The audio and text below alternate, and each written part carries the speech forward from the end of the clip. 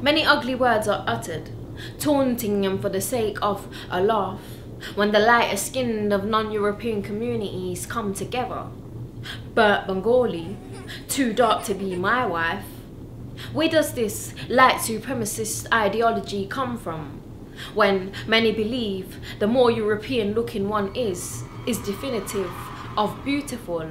Marina YC Gordy Najiri like. My granddaughter looks like an English girl, said with a smugness. What scars did colonialism leave?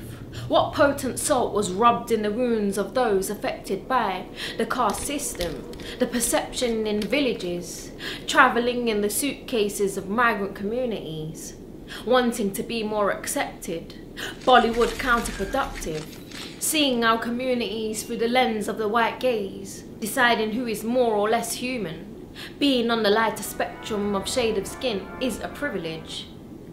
In case off their tongue slips racism, hoping the Asian man sitting in the pub in denial of his identity would laugh along because the shade of his skin makes him feel he's superior than his community. Having less melanin than the original people of the land of one's origin does not make him or her more beautiful.